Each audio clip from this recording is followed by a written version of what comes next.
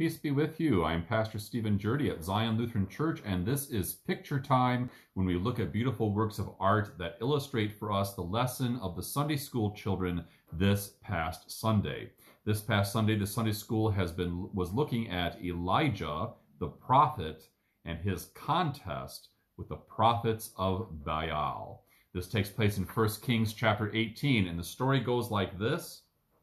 There were false prophets, that is, there were men who were preaching something that wasn't true. There were some preachers who were lying by telling the people of Israel that there was a god named Baal that they should worship. Baal is not really a god because there's only one true God, and that is the God of Abraham, Isaac, and Jacob, the God who sent us Jesus Christ. But these bad men were preaching a false message that the people of Israel should worship a false god named Baal. So a good prophet, a prophet or preacher named Elijah, was telling the people of Israel to follow only the one true God and to trust in him for all of their help and all of their good things.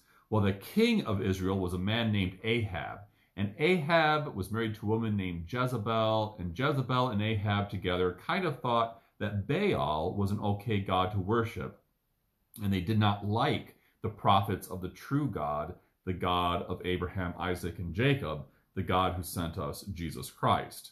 And so, when Elijah came and told Ahab, you need to only worship the one true God, a contest was proposed. Elijah and all the false prophets of Baal went to a mountain called Mount Carmel, and on top of Mount Carmel, they both built altars. That is, they both built places to offer up a burnt offering. That's what they did back then. They would sacrifice an animal and burn it. And Elijah said, the true God will send fire down on my altar. He will not send fire to burn up the sacrifice offered by the prophets of Baal. Only the true altar to the true God will have fire upon it. So the people weren't going to set any fires, only God was going to set that fire. Well, here's a picture of that event.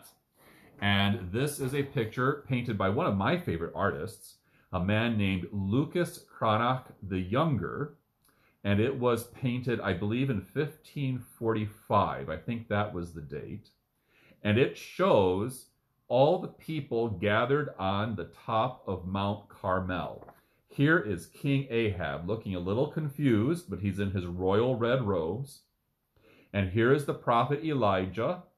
And here's all the prophets of Baal. And here's the altar that they built with their offering or sacrifice on it. And here is the altar that Elijah built with his offering and sacrifice on it.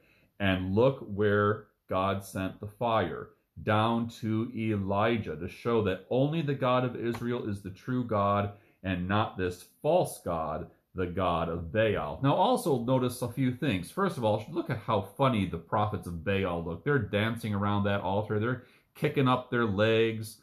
They're making a whole big scene and show trying to get their God to do something. But of course he doesn't because he's not real.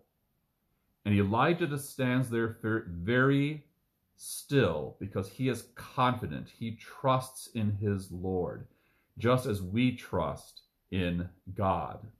The other thing to notice is that Elijah, if you look at him, he's a very much older man, whereas the prophets of Baal are younger people. Notice that? Well, that reminds us of a point that Scripture or the Bible often makes for us, that we should listen to the elderly among us. We should listen to those who've lived a long time. They have wisdom. They have insight and knowledge to share with us that we who are younger don't have.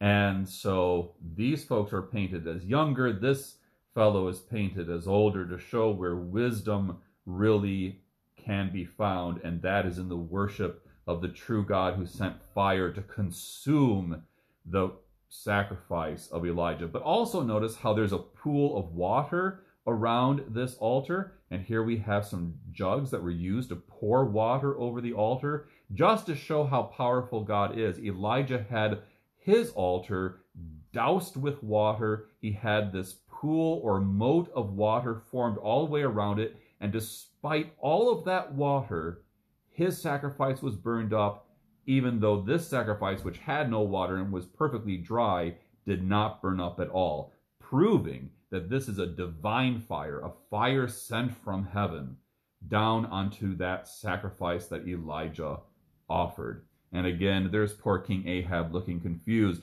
because suddenly King Ahab is seeing with his own eyes that it's not okay to worship Baal. He should only be worshiping the true God of Israel.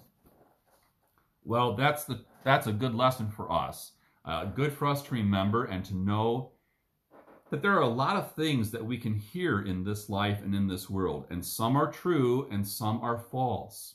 And as Christians, we are called to live with the truth and to not live with what is false, to only believe in the God who is true and not all the other false gods who might be taught to us or might be presented to us.